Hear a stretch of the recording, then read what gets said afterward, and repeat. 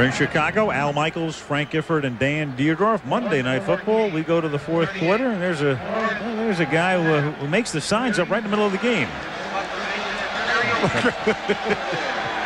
Yeah, it's always special to see old friends. Newsom begins the fourth quarter with a punt, and it's a funny thing. Poor Obi, who made the mistake before of running it out of the end zone, calls for a fair catch on a play on which no Viking was within about 8 yards of him. So he was gun shy there. Just wanted to haul it in, and they started the 17. 46-yard boot. They had a conversation on the sidelines before that one, Al. Well, we saw the Chicago Bears with, I believe, 106 yards at the end of the first half.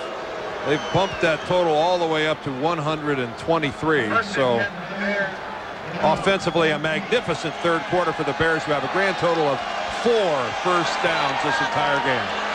They are being choked by the Vikings. No first downs in the third quarter. No conversions on third down. Neil Anderson takes the screen. And one of the few big gainers tonight for the Chicago Bears as he gets up to the 33 for a gain of 16. Good call against a tough rushing front four of Minnesota. The screen. And set up beautifully. Harbaugh under the pressure, draws it into him, and then plops it over to Anderson. Good The setup. perfectly designed play, Frank, is a screen to the side of the blitz. And that's exactly what happened. Number 51 there, you see trailing the blade, Carlos Jenkins, came on the blitz. That takes him out of the screen, and that was just a good piece of work by the Bears.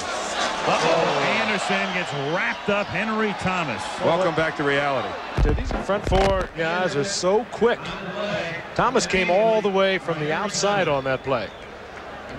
Did a little maneuver to the outside. Came down the line. Watch him. Watch 97. Now he'll step around the man trying to block him is Fontenot, and recovering so quickly. You're not supposed to be able to run around a guy and make a block. That's supposed to take you out of the play. 2nd and 11. Harbaugh throws underneath. That's Gedney. Tight end puts both arms around it. His fumble early in the game led to a Minnesota touchdown. Misplay earlier on Harbaugh that set up a touchdown return. But Gedney is, keep in mind, he's a rookie from Syracuse, a third-round draft pick that had a broken collarbone in preseason, so he really has not been able to work that much. Just got healthy a couple of weeks ago, and he has not put in that much time. So he basically is playing his first couple of games. Third down and 4. Harbaugh 10 out of 19 for only 109 yards. And Gedney makes the catch up to the 45-yard line, and they finally convert here on third down, and it's as if the crowd begins to sense it. They were 0 for 10, now 1 for 11 on third down. Good catch on the part of Gedney. That ball was going way to his left. He spun around. His body was moving to the right. Made a good catch for a big man. There's 254 pounds. He reverses the thing rather quickly and comes up with the first down on a nice catch. At the 45-yard line. Harbaugh going deep and into a lot of coverage and almost intercepted. It's incomplete. Vance Glenn nearly intercepted it. And Glenn, remember, he was shaken up before with that knee injury, and he goes down to one knee on the sideline. And he's hurt again.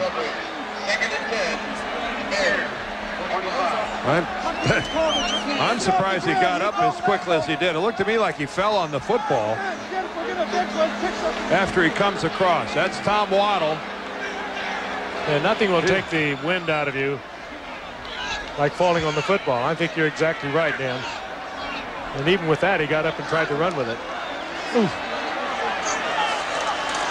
On 2nd and 10, Harbaugh throws, caught in Viking territory. That's Curtis Conway, who is short of the first down. And, Conway figured to be a big part of the scene tonight with the injury to Davis and what the Bears wanted to do with that Viking defense so tough. This is number 1 in the league coming into this, and there is Vince Glenn on the sidelines. They'll continue to look at him. Vikings number 1 against the pass also. That's the classic look of a guy who got the wind knocked out of him or banged up his ribs somehow. You see them trying to help him breathe, and Move his abdominal muscles in and out, up and down. 3rd and 1. That was Conway's first catch of the night. Anderson seeking that first down. And the Bears finally get something going after going 0 for on 3rd down. They picked up 2 in a row. Hayward leads the way. First down, Chicago with 11:35 to go in regulation. 19-9 Minnesota. How do they not call Henry Thomas for being offsides? This guy is crowding the ball. Look at him in there. He's cutting a fine line. I'll give him credit for that. Take a look at this matchup right here, and this is Thomas. He's in there ahead of his other teammates, and it looks like their helmets are almost touching. Draw, Anderson, nothing.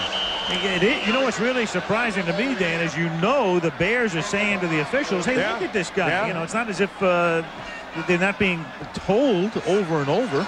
Well, I don't know, has an interesting stance, though, Dan. If you look at the ball, it's right under his head, unlike a lot of centers where the ball is out in front of him. And it even makes it look more so like he's offside. No argument there. You take a look at Fontenot, the ball is right below his head.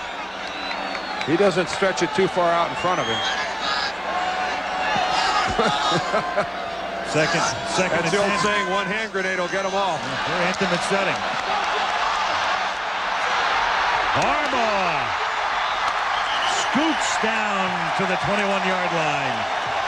Well, he's got the best per carry average of anybody who runs the football for the Chicago Bears. He's the only one of their guys with better than a 4-yard per carry average. And the way things are going, the Bears could do a lot worse than have Jim Harbaugh just drop back there and take off with the football. Yeah, he is a good athlete. Now, he runs away from a very speedy linebacker. That's Strickland. They brought him in there because of his speed.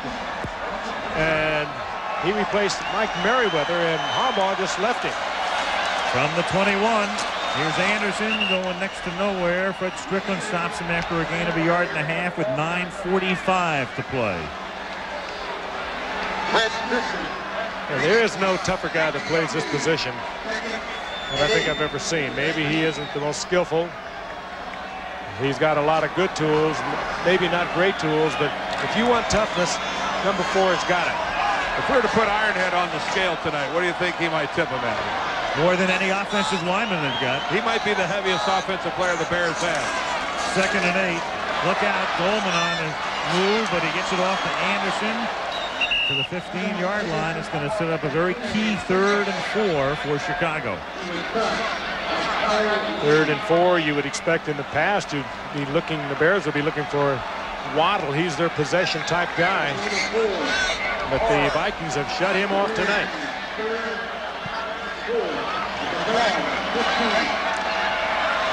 Good drive, 69 yards, but it's taken almost 6 minutes.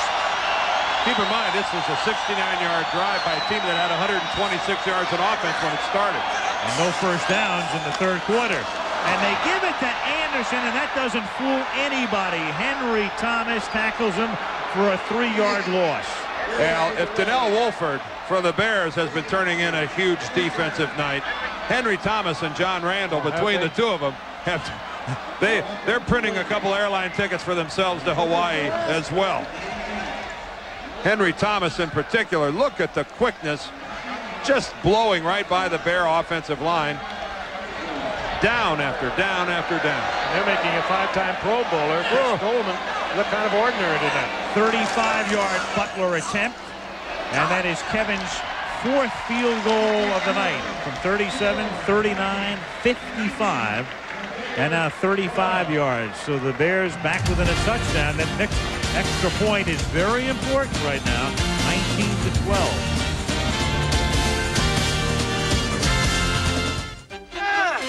KFC presents Doing It Right on Monday. 7:58 to go in regulation. 19-12. Minnesota leads it. And the Gardocki kick goes out of bounds at about the 5, which means it'll come out to the 35.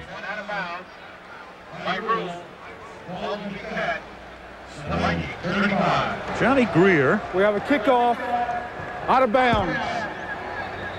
And Johnny Greer was the, he's the